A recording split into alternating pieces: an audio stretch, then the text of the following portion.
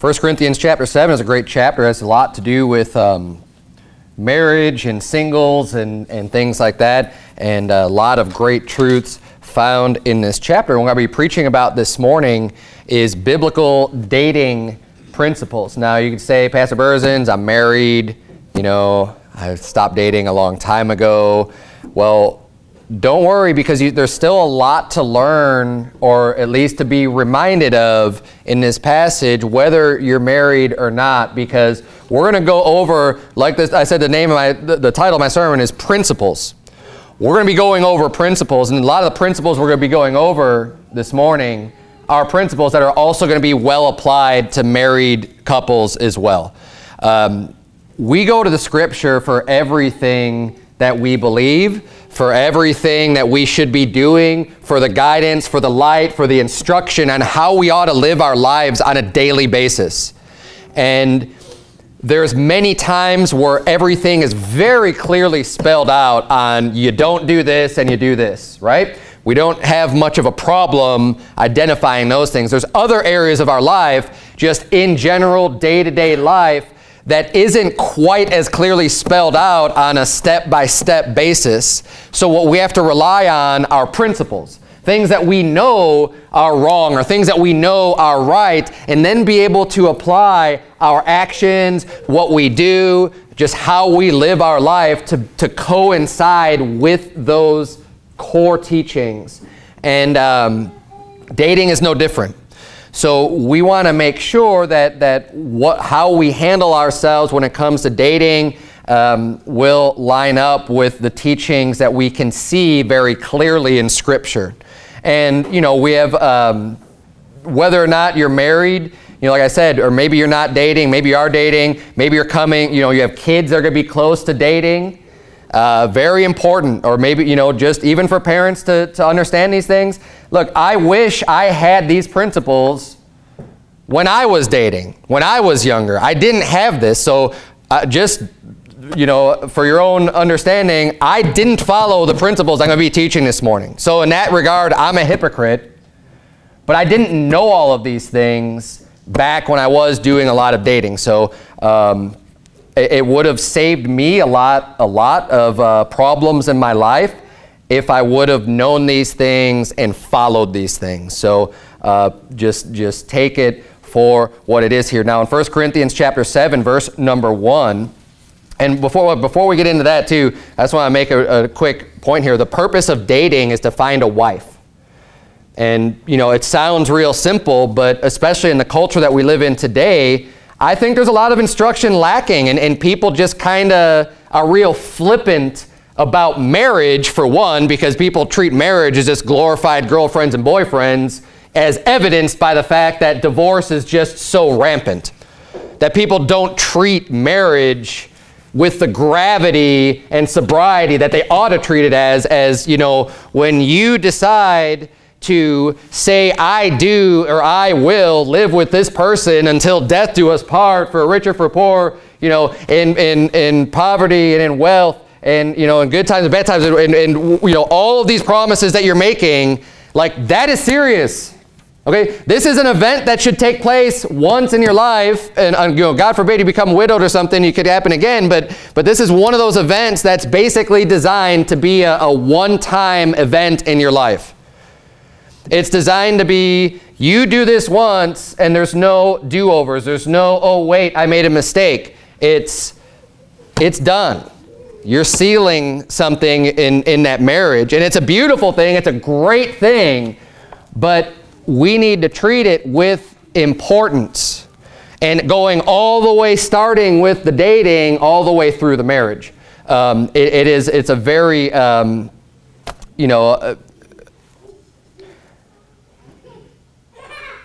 sanctimonious thing. It's very, it ought to be elevated and respected in our marriage, and it's not these days. So the purpose of dating isn't to find friends, isn't just to hang out. You're trying to find either a wife or a husband, right? I mean, if you're dating, you're interested in marrying somebody. So just understanding that, even before we get into Scripture here, because you know that it's forever, you're going to want to know who it is that you're planning on marrying.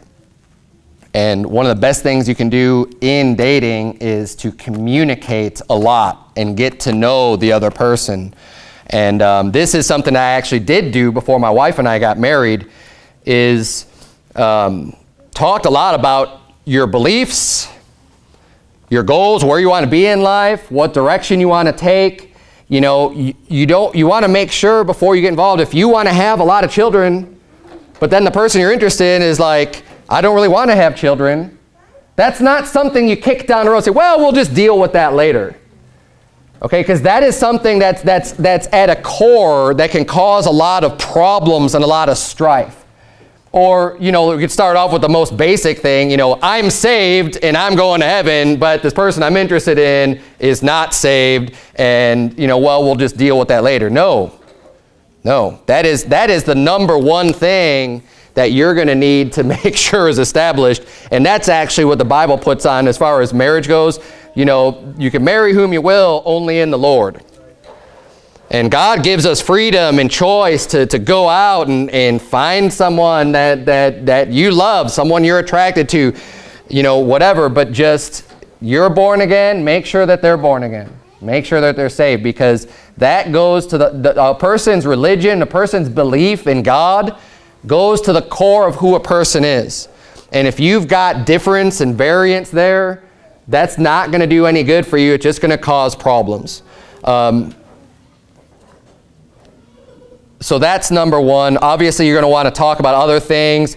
You know, if you're a man and you believe that your wife should be at home and not working a job and raising the kids, and you kind of have this understanding of how a marriage should work.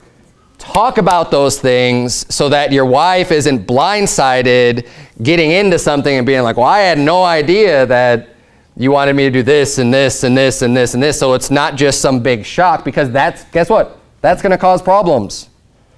And in something that you want to make sure works and make sure lasts and lasts forever and lasts until you die, you don't want to add any more problems up front, because there will be enough problems that come up on their own, okay? The most perfect marriages, everybody has problems. Everyone who's married, I see a lot of heads nodding and say, yep, this is true. And when you choose to live with someone and stay married, you know, it's natural. We're human beings. There will be problems and things that come up. There will be fights. But we don't want to add to that, especially when you're getting started, right? So please try to take heed to all of the teachings this morning that are coming from the Bible. And we're going to start here. Look at verse number 1 in 1 Corinthians chapter 7. The Bible says, now concerning the things whereof ye wrote unto me, it is good for a man not to touch a woman. Nevertheless, to avoid fornication, let every man have his own wife, and let every woman have her own husband. Now, keep your place here in 1 Corinthians 7, because we're coming back to it, and just turn to Proverbs chapter 5. And while you're turning there, I'm going to cover, these verses are very important, because there's not a lot of places in Scripture that talk about various concepts. And what the Bible's explaining here is that one of the reasons to get married even is to avoid fornication. So what does that imply? That implies that a man and a woman have an attraction and appeal towards each other, right? You love each other. You want to spend time together. You want to be together. And in order to do things the right way, in order to make sure that you don't commit fornication and become one flesh outside of marriage, which is a very wicked sin, the way to solve this problem is to get married, to join together and commit to one another and say, we will stay together. Now, the reason I'm bringing this up is because in dating principles, I think one of the important things is to make sure you're attracted to the person that you intend to marry. Because it's bringing up here, to avoid fornication, you want to have a wife. If you're not attracted to someone, there's probably not going to be as much of a concern about fornication if you don't even have an attraction to that person. And I'll tell you what, that attraction will be important just in general, and again, in helping your marriage to, so this isn't, you shouldn't look at marriage as just like some business deal or some contract of like, well, I just need to love my wife and she needs it, you know, and it's just, there's no emotion involved, or there's no love there or attraction. You're going to want to have that in your marriage. And what he's saying here is in order to avoid fornication, let everyone have his wife. And in the verse preceding that, it says, it is good for a man not to touch a woman. So assuming you're dating somebody that you're attracted to, when you decide to start dating, you know what? It's good for a man not to touch a woman. Why? To avoid fornication. Because the other way to avoid fornication is then just to get married. But the more you get close to or touch or be intimate with, even without committing fornication, the more that's going to drive that desire to commit fornication. Okay, just being physical, touching, embracing, you know, holding hands, the more that you end up touching, the more that sparks are going to fly. Okay, and that's a fact, and that's a fact of nature, and you could say, no, that's not true. Yes, it is true. And we're going to go over fornication in a few minutes. And just so you understand how serious it is, this is something you want to make sure you keep yourself from at all costs. This is not an area you want to play around with. Okay, there are various levels or degrees of sin. There are. All sin is not equal. Just understand it. I think everyone here understands that. Not every single sin in the Bible is all equal. We want to make sure that we don't commit some really grievous sins. Definitely. I mean, we want to keep ourselves unspotted from the world. We want to keep ourselves free from all sin, but if we're going to put time and emphasis on something, let's make sure that we never commit fornication. We never commit adultery. We never commit these things. And again, as I said, these are dating principles. But hey, you're married, apply this to you. Instead of using the word fornication, use the word adultery. In Proverbs chapter 5, verse number 20, the Bible says, "And why wilt thou, my son, be ravished with a strange woman?" A strange woman is someone that you don't know, someone who's foreign to you, "and embrace the bosom of a stranger." So this is talking about embracing, right? What is that? It's a hug. And hugging the bosom, that's your chest, that's the front part of your body, that's a full-on front hug, right? And he's saying, why will you embrace the bosom of a stranger? For the ways of man are before the eyes of the Lord, and he pondereth all his goings. In the context here, especially in the book of Proverbs, you're going to see a lot of this. We're going to turn to Proverbs chapter 6. But there's warnings about the strange woman, the woman that you're not married to. And mostly in Proverbs, you're going to see it's adultery that we're being warned about. But you can swap these with fornication equally, because the whole point is when you start embracing someone else and getting physically close to someone, that can cause an attraction to start right there. Say you're married, you love your spouse. Be careful. Okay, I recommend not embracing the bosom of anyone who's not like a family member at all, just to prevent, just to keep away and to make sure you don't even get some temptation or some lust of your flesh fire up and spark up, and then you start having wicked thoughts in your mind because you've embraced somebody and you held someone a little bit too close, you pulled them in a little bit too tight, and now all of a sudden you feel something in your flesh that's wicked and wrong and that you should have nothing to do with. And it's those little sparks, those little triggers that lead people down the road to adultery, that lead people down the road to fornication. And what oftentimes happens when it comes to dating is you start feeling these things, and then as with all sin, you want to justify your sins. And probably one of the most common ways of justifying fornication for people who are dating is this: well, we're going to get married anyways. Well, we're going to stay together, so it's going to be okay. So it's not that big of a deal if we just do this now. You know what? It is a big deal. If it wasn't a big deal, then God would just say, well, as long as you guys are planning on it sometime in the future, then it's not fornication. No, that's not the way God works. It is fornication when you're not married to lie with another person. That's it. Proverbs chapter 6, look at verse 23. Again, referring to, embracing the bosom, or, this hugging and getting really close to someone.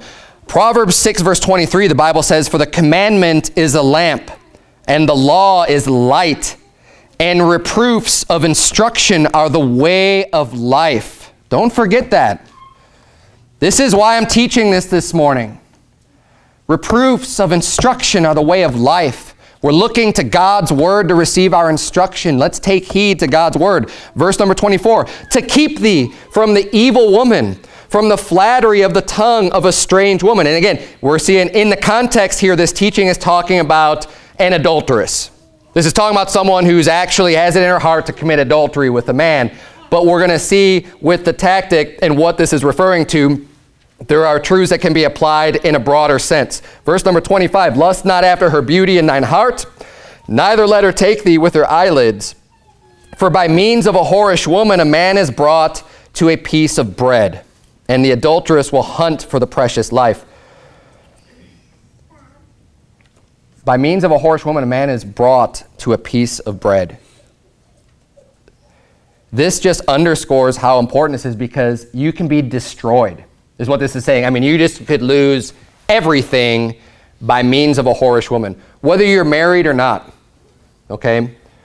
Now, if you're married, that can destroy, I mean, that can take everything away from you. If you allow a whorish woman, an adulterous woman, to catch your eye, for you to allow yourself to become flattered, and wow, this person really cares about me because she keeps on laying on, compliments and speaking. And you know what, men especially, men and women though, this works both ways.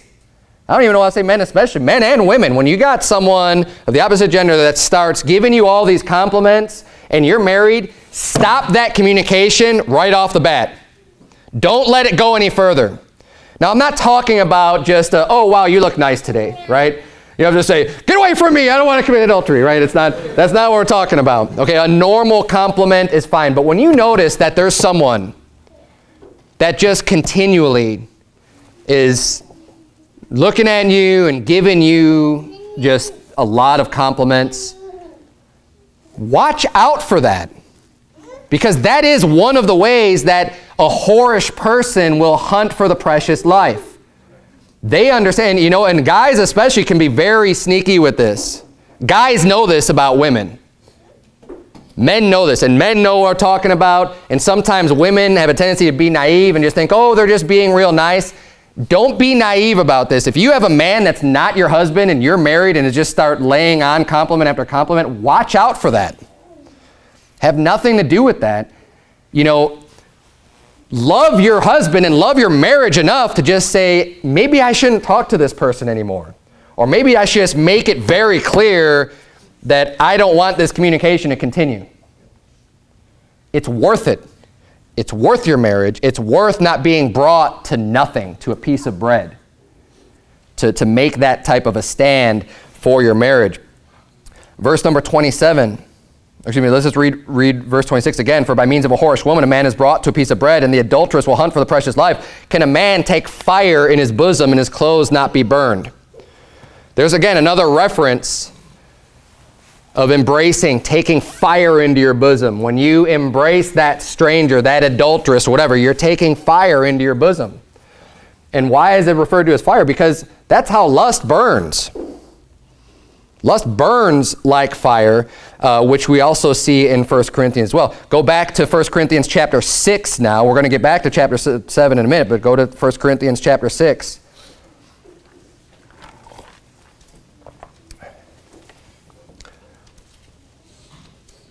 That's why I recommend for married and unmarried alike not to get involved with that close embracing. And, I get it. Sometimes there's people who want to do, that they're huggers, right? They want to come in, they want to hug. Nothing wrong with a handshake. Or sometimes what I've done is do a side, right? Like this kind of side step, and okay, you know, you grab the shoulder. Good, right? You just don't want to. Why? Because you want to be careful not to have anything happen. Now you could say like, oh, but it's meaningless. And you know what? Maybe it is meaningless. Maybe there's nothing behind it. But what you're trying to avoid is a very, very serious problem or very, very serious sin. I'm not saying that every person that wants to give you a hug is an evil, wicked person. I'm not saying that. What I'm saying is just using wisdom, trying to be wise to avoid these things at all costs and just make sure, because does it really matter? Do you have to have that super close embrace?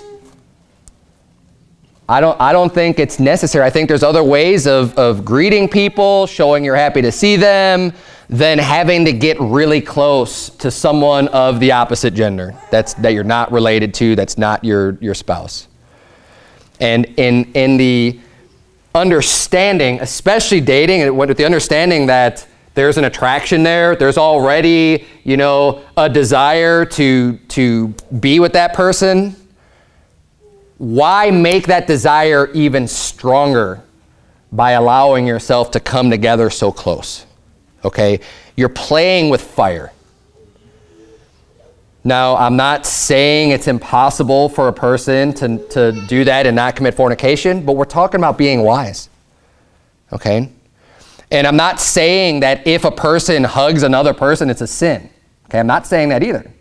We're looking at principles here and how to avoid very serious sins, and to try to keep ourselves above reproach and in good standing with the Lord. So I'm trying my best here to get these good truths across. 1 Corinthians chapter 6, look at verse number 12. The Bible reads, all things are lawful unto me, but all things are not expedient. All things are lawful for me, but I will not be brought under the power of any. Meats for the belly, and the belly for meats, but God shall destroy both it and them. Now the body is not for fornication, but for the Lord, and the Lord for the body. So he's talking about, hey, all things might be lawful for me, but all things are not expedient. And, you know, he's talking about multiple things, but it's lawful to eat all things, right? We know that, you know, he says in here, you know, we know that a idol is nothing, and if you eat things, sacrifice on idols, it's just food. But it's, even though it's still a sin, though, to partake in that, all things are lawful. We're freed from the law in one sense, right? But we still need to not be brought under the power of sin and the bondage that goes along with it. It says, meats for the belly and the belly for meats, but God shall destroy both it and them. Now the body is not for fornication, but for the Lord, and the Lord for the body. Even though your body might crave that satisfaction that could go along with fornication, he says that's not what the body was made for. The body is made for the Lord, and the Lord for the body. And God hath both raised up the Lord, and will also raise up us by his own power. Verse 15, know ye not that your bodies are the members of Christ? Shall I then take the members of Christ and make them the members of an harlot? God forbid. What? Know ye not that he which is joined to an harlot is one body? For two, saith he, shall be one flesh. But he that is joined unto the Lord is one spirit. Sinning through fornication, the Bible is trying to make this very clear about how big of a deal it is, because the Bible is saying, look, your body is for the Lord. And when you join your body with someone else's, you're becoming one flesh, you're becoming a one body.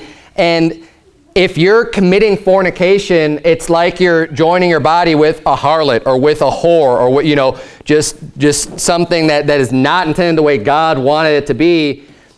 How could you take the temple of that God has given us, that our body is our temple, the temple of the Holy Ghost? If you're a born-again believer today, the Holy Ghost is residing inside of you, which is the house or the temple of the Holy Spirit, which is within you, and you're going to take that temple and defile it with somebody else outside of marriage in fornication. Which is why he then continues on here in verse 18, flee fornication, because that's what he's talking about.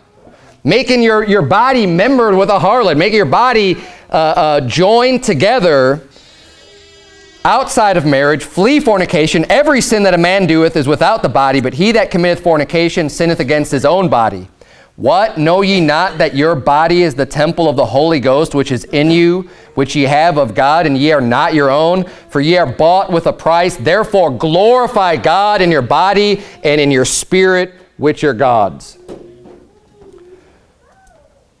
If you love God, you want to do things the right way, you're going to want to make sure that you're not joining your body together with someone else and defiling your body and sinning against your own body and against the Lord in this manner. This is a very, very serious sin. Flip back to chapter 7 now. Chapter 7, verse number 8.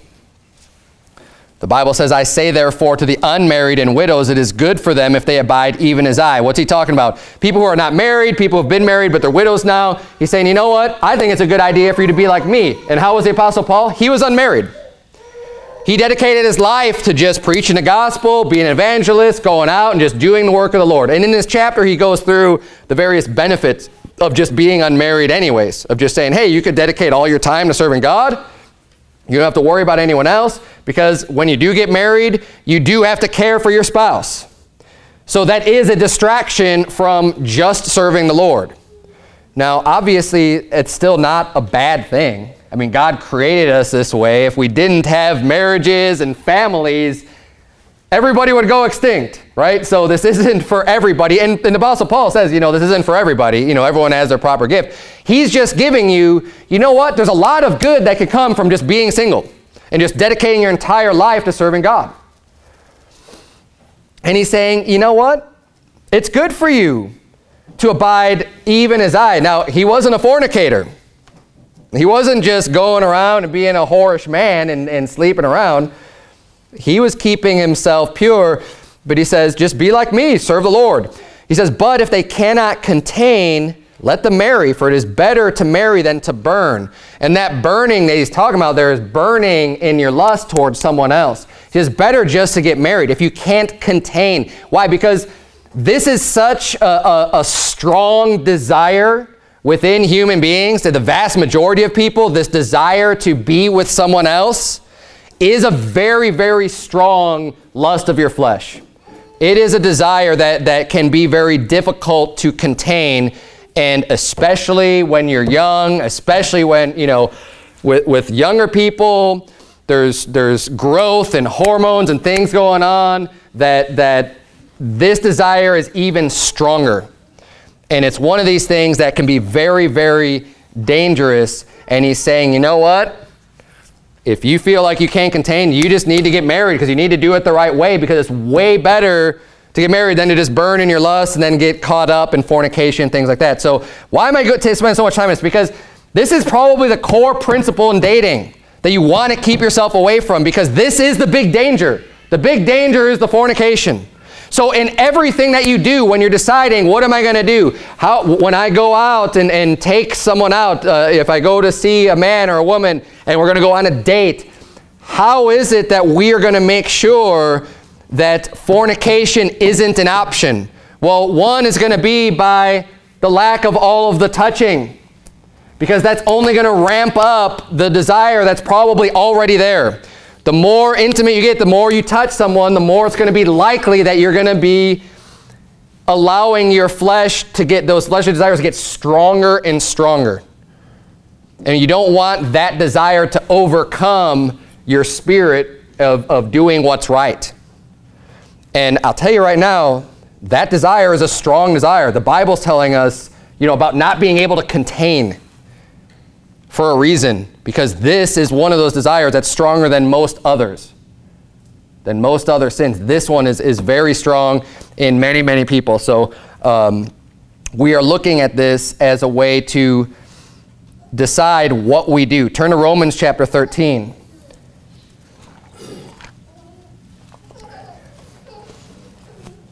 Understanding the importance of fornication and trying to flee from it, make sure we have nothing to do with fornication, we are going to make our own rules for ourselves, okay? And this is where you have to make your own rules when you're dating or when you're married and you want to avoid fornication, avoid adultery.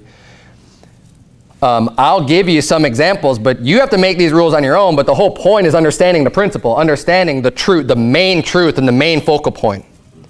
How you do that is going to be up to you. And I said, you know, there's going to be a lot of things that might not be a sinful action in and of itself, but it's definitely not wise to be involved in. Romans 13, verse number 12. The Bible says, the night is far spent, the day is at hand. Let us therefore cast off the works of darkness and let us put on the armor of light. You want to make sure you've got good armor on when you're dealing with your flesh, especially, and you're getting in a situation, well, hey, maybe there's going to be a lot of lust burning there. I need to have the armor of light on. Let us walk honestly, verse 13, as in the day, not in rioting and drunkenness, not in chambering and wantonness, not in strife and envying, but put ye on the Lord Jesus Christ, and make not provision for the flesh to fulfill the lusts thereof. And this is one of the key principles in dating and in keeping your marriage, is not making a provision for the flesh. Not giving your flesh opportunity to fulfill the lusts thereof. So what's one way you can make a provision for the flesh? By being alone somewhere with someone else. Again, married or unmarried. You're married and you spend some time, like, think about this, okay?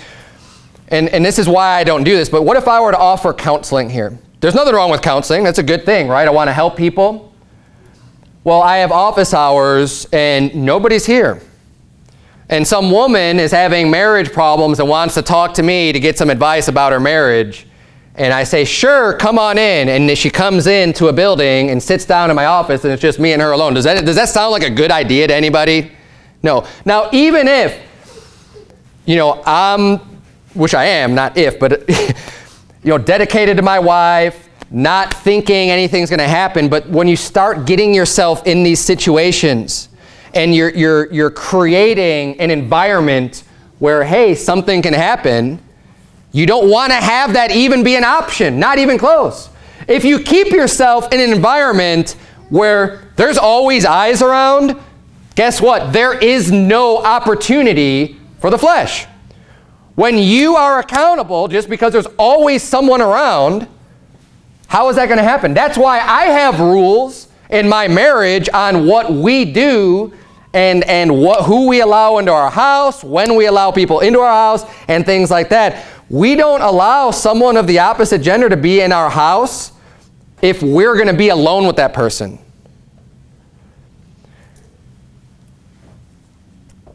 It just doesn't happen. We've had guests in our house before, and you know what? Sometimes this can be a problem too, because you know, we've had someone stay with us that was a younger woman, unmarried, and we had to make sure that there's never a time where I am alone with this house guest.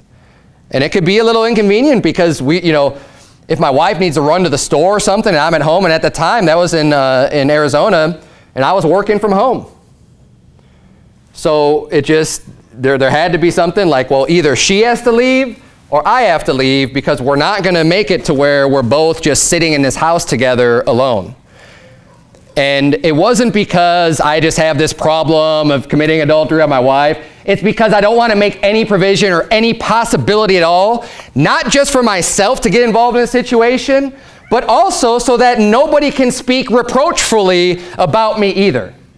That's another thing that you have to consider, is that it's not just keeping yourself, that's the primary thing. You want to make sure it's not even possible for anything bad to happen, but you also need to consider your own testimony.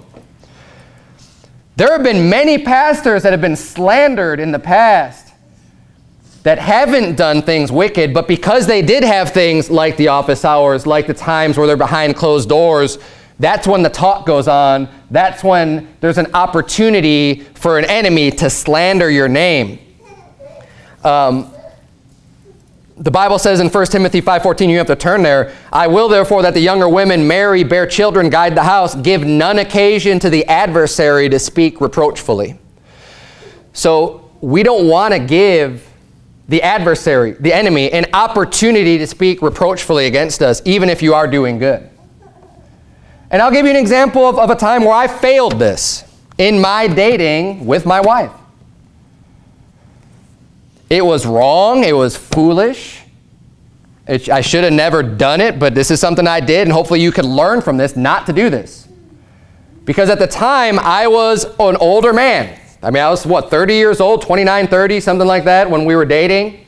And I allowed my then girlfriend to sleep in my house. I owned a house. I owned a 3-bedroom house. It was just me living there. I didn't have any roommates. No one else was there. It was just me.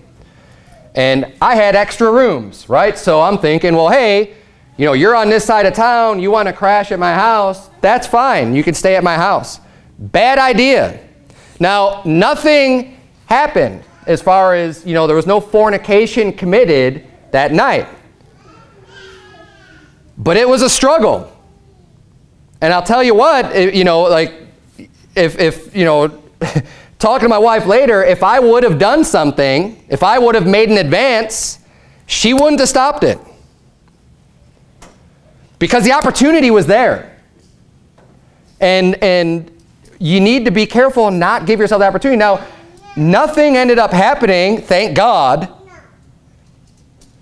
However, what if someone would have noticed, oh, hey, there's this girl going into Brother Dave's house in the evening, and look, her car's there all night. Now, what would you think if you saw that? You don't want to have that type of a testimony. You need to guard yourself. And like I said, I've made mistakes. I'm you know, not happy to admit it, but I will admit it. So I'm not you know, the perfect person standing up here, but that doesn't change right from wrong. That doesn't change how you ought to have rules. And you know what? My rules have definitely changed over the years as I've learned and grown and understood more. And that's why we have the rules that we have. We don't even give rides to people of the, you know, like I don't pick up women to even come to church if it's just me. What I'll do is I'll have kids with us. I'll bring like my 2 oldest daughters or something like that with, not the little baby infant, right? I'm going to bring the oldest kids with me to keep that accountability so that, hey, there's other people here, right? It's not just me. And you know what? This is good advice even for out soul winning. Men, you go out soul winning and there's a woman at the door and says, well, hey, why don't you come inside? Bad idea. Bad idea. You don't want to be, first of all, falsely accused of anything. You go inside that house or that apartment or whatever, and the door shuts, and it's just you and a woman alone in an apartment. Bad idea. You're making provision for the flesh. People can look at what you're doing, talk bad about you, and talk reproachfully about you and your character. And, you know, maybe she's going to lie about it. You don't know. That is just a recipe for disaster. Now, does that mean if that happens that it's automatically going to be bad? No, but hey, let's use some wisdom here and use some discretion and keep ourselves above reproach in all matters. That is the theme. You know, I'm really trying to stress these principles. It's good to have chaperones. It's good to have other people around when you're dating to make sure that you're not making that provision for the flesh. Now,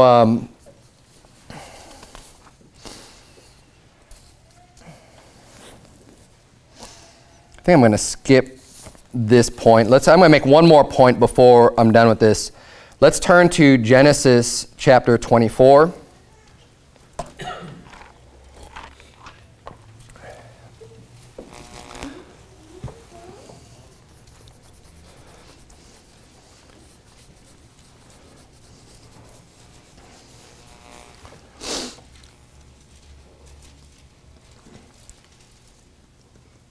So when it comes to dating, I'm going to try to rack my brain now through things like just some real, based on these principles, right? What's a good idea to do? A good idea is to not have a date in your home, right? Where it's just the two of you alone. Bad idea. You're making provision for the flesh. Go somewhere public. invite someone to go along with you where you can still spend some time. Obviously, you want to be able to talk and get to know one another when you're dating, because that is important, as I mentioned before, to kind of know who you're getting involved with. But you could do so out to dinner somewhere, out in a public place where there's other people around. You could keep yourself accountable, but still have an opportunity to speak. I mean, this is the way that I'll provide counseling for people as well. Especially if there's some woman or something that needs help with something for some reason, it's going to be, hey, let's step over here while there's everybody here, right? I mean, you can have a conversation that is private in a sense, but still not without earshot. And when it comes to that specifically, my wife is always going to be present. So if any woman wants to has any need for counseling, you could better believe that my wife is going to be involved with that, because I'm not even going to allow for there to be talk of, hey, what was being said over there? Don't want it to happen. So again, you could interchange the marriage or dating. It's the same type of principle. It's based upon the same principle of avoiding fornication, keep yourself above reproach. But lastly, the last point I want to make is a little bit different. But when it comes to how long should you date somebody before getting married, there is no set time in the Bible. So I'll tell you right off the bat, I've studied this. There is no, like, you need to date someone for this amount of time, because it's different for everybody.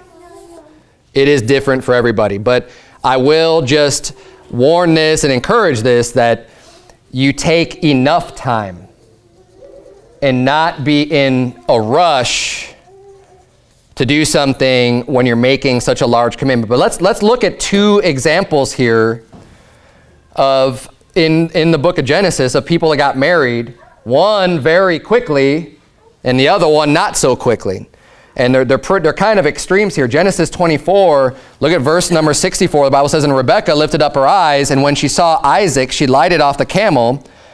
For she had said unto the servant, What man is this that walketh in the field to meet us? And the servant had said, It is my master. Therefore she took a veil and covered herself." Okay, and you know what? This wasn't in my notes, but here she is. She's meeting a man that she was brought there, with the purpose of marrying. And what type of level does she take for just trying to keep modest and keep pure and to keep things? She puts a veil over. She's covering herself. She's not, however she was uncovered, it doesn't exactly say, but she took a veil. The veil is going to be covering her face. And it says, "And the servant told Isaac all things that he had done. And Isaac brought her into his mother Sarah's tent and took Rebekah, and she became his wife, and he loved her. And Isaac was comforted after his mother's death." So this appears to be pretty fast. We don't know the exact time frame of him getting to know her or anything like that. But this was kind of a special situation too, because Abraham wanted his son not to marry a heathen person. That was an important principle for him. But God had also told him not to go back into the land where his family was, where there were other people that would be good options for his son to marry from. So Abraham is trying to keep all of God's commands basically in order here and in line, so that he's not going back and sinning by going back into the land to find someone for his son. And he's not allowing his son to marry someone that's some heathen woman in a heathen land. So the way that he gets through this and navigates this is by sending a servant to go and to help find a wife for his son. So again, there's all of these will have their own unique situations, but the amount of time spent here doesn't seem that long. But we know that Rebekah was willing. She's like, "Yep, I'm willing to go," and everything worked out well for them. Genesis 29, we're going to see here with Jacob and Rachel. Jacob and Rachel had a little bit longer time period that they spent before they got married. And Genesis 29, verse number 18, the Bible says, and Jacob loved Rachel and said, "I will serve thee 7 years for Rachel, thy younger daughter." And Laban said, it is better that I give her to thee than that I should give her to another man. Abide with me. And Jacob served 7 years for Rachel. And they seemed unto him but a few days for the love he had to her. And that's kind of an important note there I want to make, is that even though Jacob waited 7 years to get married, I believe he was working and establishing himself. He probably wasn't ready because he just went into a foreign land, basically, and went to stay with relatives, but he wasn't established yet on his own, and I think he was going to make sure that he could provide for a wife, which is why he had to work the 7 years in order to make sure he was going to be able to fully provide for his wife and family that he wanted to have. And he was doing things that way. But 7 years, but even though it was a full 7 years, he said it really just seemed to him like a few days, just because he loved her so much, because he was working for her. He knew what the outcome was going to be. He had the patience. And when it was all said and done, it really wasn't that big of a deal. And I'm not saying that you have to date for 7 years before you get married. I'm not saying that I think that that's the right time frame. And I'm not saying that you get married after 1 day either. Okay, it's going to be different. It's going to, however long it's going to take you to get to know somebody, you know, when you decide that this is right. All I'm stressing here is that marriage is serious. You know, the Bible doesn't have a set time frame on it. It might take you a year. It might take you a month. It might take you a week to determine that this is right. But you don't want to get involved in marriage with just some, I want to say just based on emotion. Emotion is important. It needs to be there, right? There needs to be interest and desire for the person, but take the time to get to know the person also, because in the end, that is going to get you through as well. Understanding the person, knowing the person, loving the person for everything about them, not just their vain beauty, right? Because beauty is vain. You ought to be attracted to the person, but that shouldn't be all that you love about your spouse or your potential spouse, is just, well, they're beautiful on the outside. Get to know that person. You're investing your whole life with one person. This is one area, you know, I don't know about you. I've had areas where, like, man, I wish I would have listened to someone giving me advice, because I ended up just forsaking that advice and doing the wrong thing and just kind of wishing I did things different. This is one area where you don't want that to be the case, because it is, you know, so permanent, because it's something that lasts for so long. And it's so important. It's one of these things in your life. This is an area where you want to be fasting and praying and making sure that you're doing, you know, you're doing the right thing, because you're committing yourself. So I hope that helps. You know, I cannot stress enough the purity portion of doing things the right way, to avoid the potential fornication and just getting to know someone. You know what? Marriage is a great thing. And you find someone, you find a wife that's precious, that's great. You know, that's a great gift from God. And I am all for marriage. I love marriage. I can't wait for people to get married in our church in general. But you know what? I can wait. And I think as long as you know, when it's deemed right. I'm not trying, I don't like trying to tell people what to do, but there is godly wisdom and counsel, and I think that needs to be followed in general. And young people, you may feel like, you may feel a certain way. Make sure it's not just an emotion, and that it's also, you know, you've spent the time getting to know that person as best you can. And I'll say this for the ladies, especially for the girls. You know, the Bible talks about, and this is, I had this point in here, I'm not going to go in depth on it. Getting, you know, approval from your parents, especially if your parents are godly, you know, and looking out for you, because your parents are supposed to be there to look out for your best interests. There's a reason why there are traditions and the traditions of marriage, and, you know, a father giving a daughter away. There's a very important reason for that. That is biblical and scriptural. Because the Bible talks in the book of Numbers about people committing a vow, and if a daughter is in her father's house and is cared for by her father, that her father has the right to disallow vows made before the Lord. And what are you doing when you're getting married? You're making a vow to be with another man and going from the authority of your father and your father's house to being the authority of a husband. And God has put an emphasis on fathers, making sure that their daughters are cared for. And you know why it's important? Because men know men.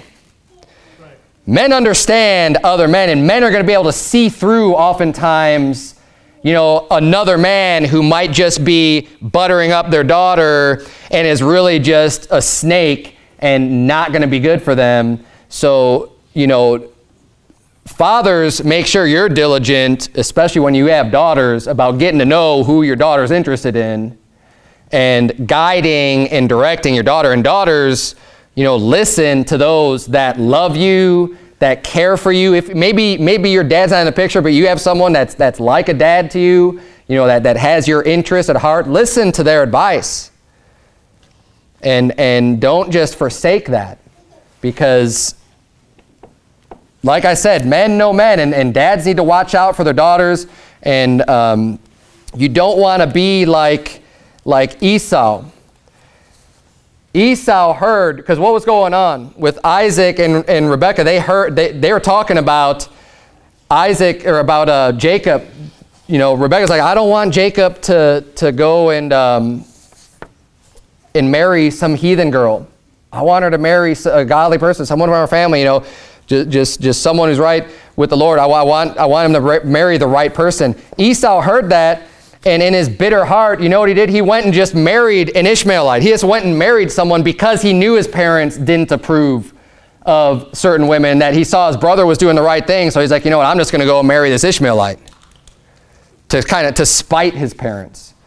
And kids, when you're young, you might have there's a spirit of rebellion. Oftentimes, you think you know better than everybody else.